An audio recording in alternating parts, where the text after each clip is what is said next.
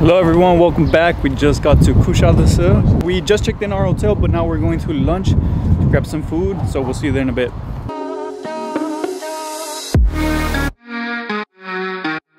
So we came to this place called Rei Beach and it's right by the water, maybe 5 feet, and you're right there. I think in a while we'll go down to the bottom.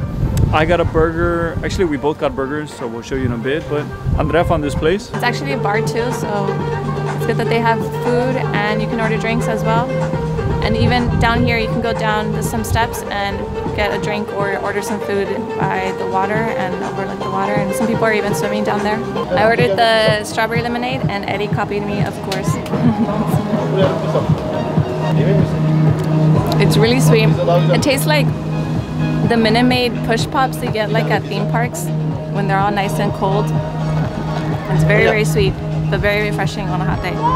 So I got the Dallas beef, which has a mixture of rib meat, pastrami, pickles, cheddar cheese. It looks really good. And the fries, I tried one, it's pretty good. I'm not sure what type of flavoring they have. Andrea got the classic and she'll try that one now. This is a huge burger.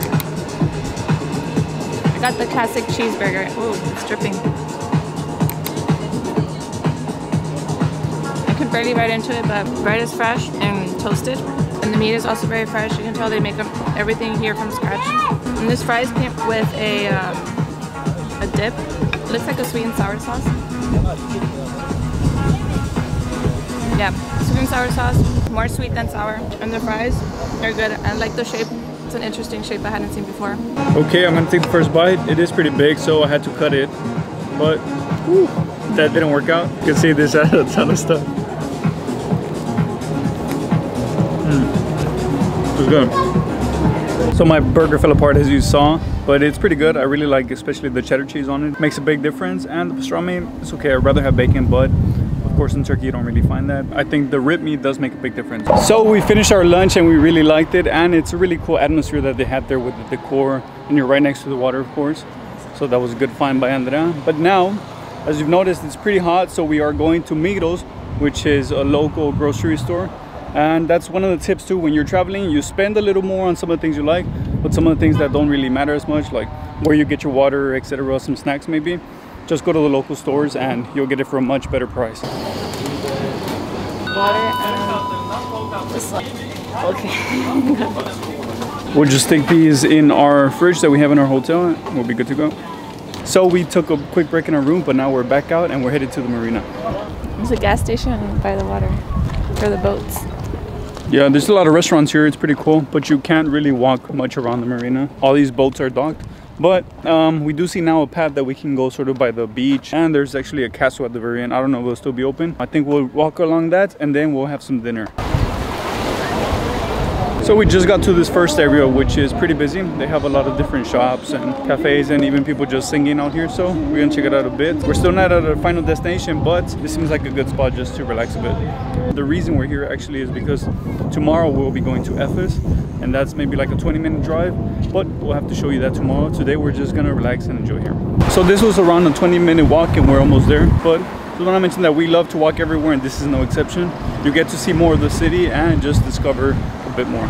Seems like if you want to rent a boat or go on a boat tour, this is the place to come, so now you know. So we're gonna try to go in while there's still some lights, try to avoid all the people trying to take pictures too. So we're exploring and it looks pretty cool because in here it's more like a park than an actual castle. Worth a visit, definitely. You're by the water too. Take a picture of me. We definitely weren't expecting this to be a full-blown park. There's a lot of walkways that you can go through and several different spots for pictures.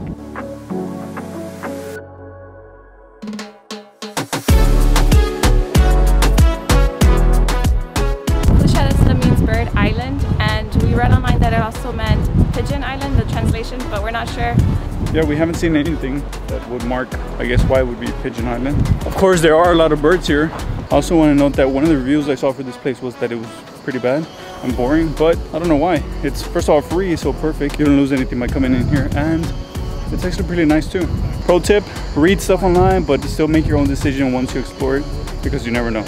So we came across some information that said this is actually called Kuşadası, which is actually Pigeon Island, and that's where Kuşadası derives its name from. So that makes more sense. and it was built to fortify the city, so makes more sense. That was a cool, quick stop, and now we're gonna go find some food, I think. It's much more alive at night than during the day. So we came to this fish restaurant that's just by our hotel. Actually, it's right next to it, and it looks pretty nice here. We'll see how the food is, and we won't eat too much because it's already late, but we do need to have dinner, of course. I just noticed that there's a fish tank behind you. It looks cool on the camera. I ordered koi pineri, and that is grilled cheese, similar to what we had in Antalya. I also ordered mujver, which is a zucchini fritter. It's got zucchini, a little bit of egg, batter, and carrots. I thought I was ordering this last time we were in Çanakkale, and I ended up getting zucchini chips, but this is what I really wanted to eat. And it comes with yogurt and lemon. I made these before, and they're really good. I'm excited. I haven't had these in a while.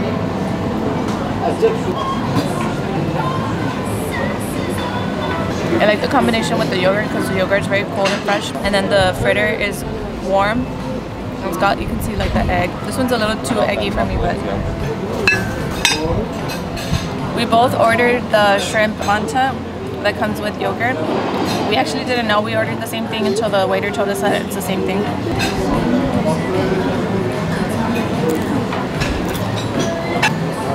This is really good. So each little dumpling or mantı has shrimp inside. The shrimp is really good and flavorful. So as much as we want to keep telling you about our food and how good it is, we're pretty hungry, and like we said, it's late, so we're just gonna eat and then we'll see you tomorrow morning. See ya.